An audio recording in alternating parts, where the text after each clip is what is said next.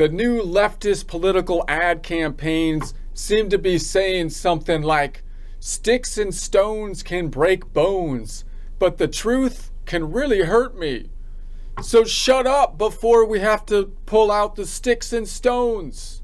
But don't worry, that's not a threat because we'll totally be mostly peaceful. We promise. How could you be sure? Because we'll tell you we're mostly peaceful.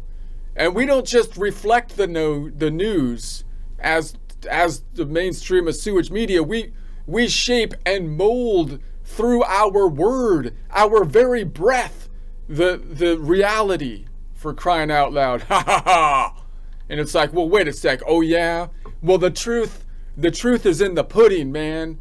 The truth is in the pudding, which is why the mainstream of sewage media had a pudding eating contest, right? So they forcing us who actually want the truth to have to now go sifting through the media crap.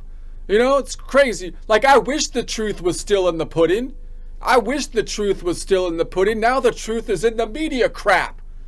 Dang mainstream of sewage media forcing us to sift through their crap for the truth. I mean, talk about dragging us down to their level. Oh, looky here. In a pile of mainstream media crap, it's Hunter Biden's laptop. Imagine finding that here. What are the odds, for crying out loud? The mainstream of media is telling us to leave the laptop in the forgotten media crap pile. Why? So as not to be burdened by what has been. Like what? Don't be burdened, not to be burdened. That's ridiculous. Yeah, but maybe someone needs to be burdened by what has been, dang it. Maybe due to what has been, someone needs to be fired. That's what I'm thinking. Someone needs to be fired for what has been here, for crying out loud. Maybe if we... All right, we're moving on to the D down here. So I'm on the D.